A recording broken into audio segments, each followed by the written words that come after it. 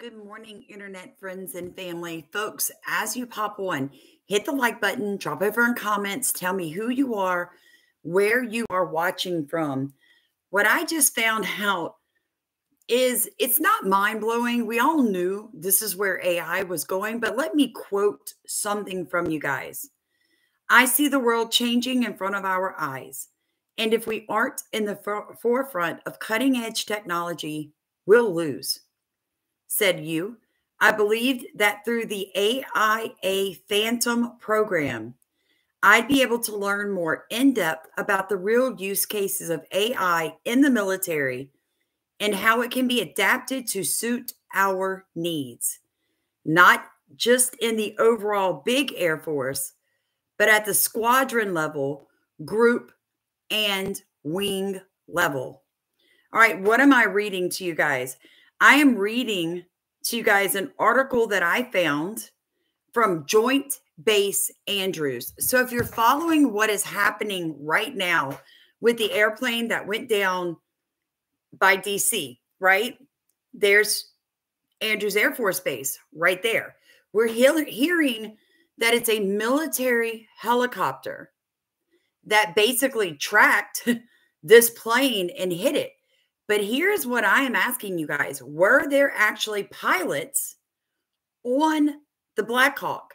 And if there were pilots on the Black Hawk, were they in control of the helicopter? And no, it's not tinfoil. I'm fixing to break this down step by step.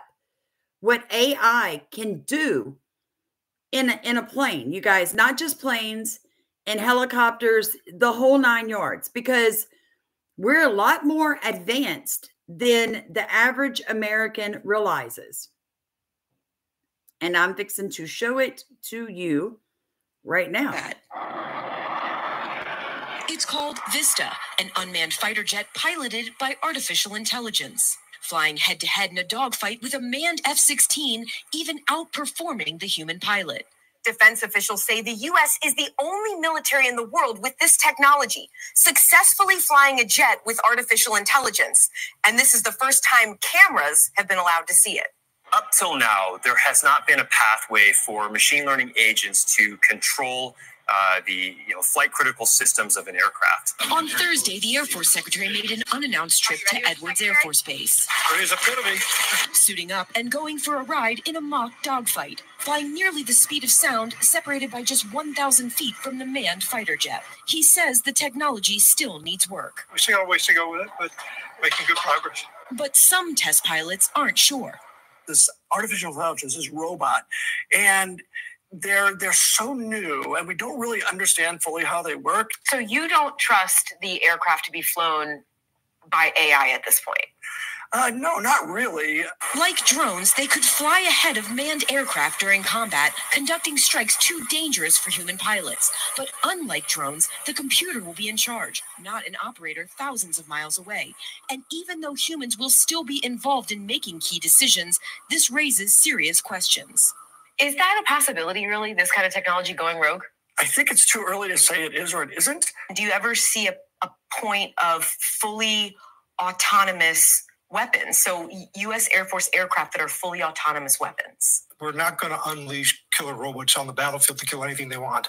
That's not going to happen. We're going to make sure that we comply with the laws of war. Kendall says the future is not far away. AI could be in cockpits in the next few years. Computers flying missions once considered too complicated for anything but the human mind, soon changing the face of combat aviation. Courtney Cuby, NBC News, Edwards Air Force Base. Thanks, sir. There it is. That's where they've been doing. To you guys too. Hit the like button, drop over where you are watching from. Guys, this is like breaking in the discussion of what happened to this airplane. So we know that there were professional U.S., Olympic ice skaters.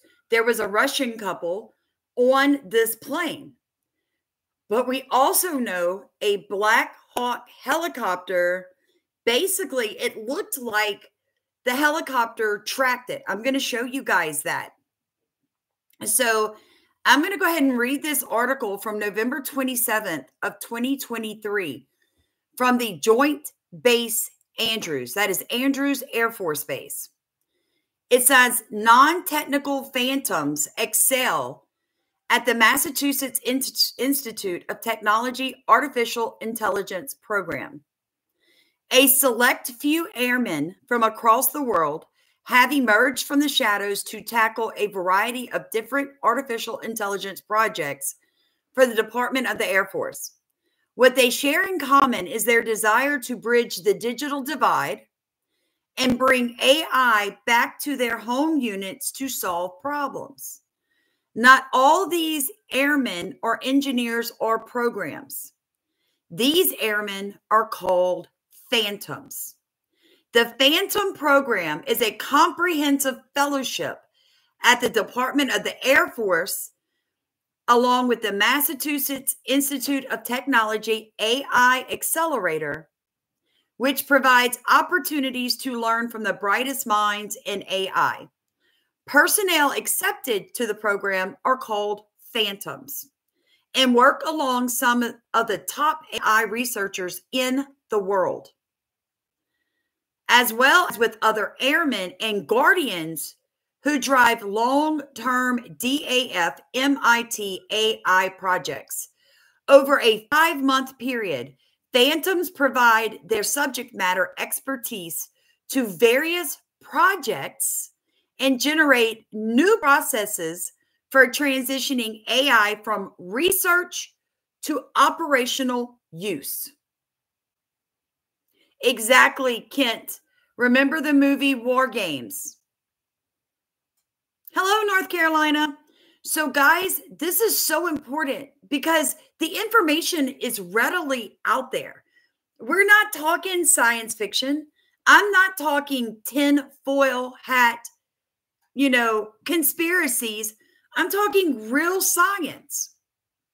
It says that under the auspice of DAF MIT AI Accelerator, phantoms delve into the deepest realms of AI, pushing past traditional boundaries and showcasing an unparalleled zeal for adapting to the digital age.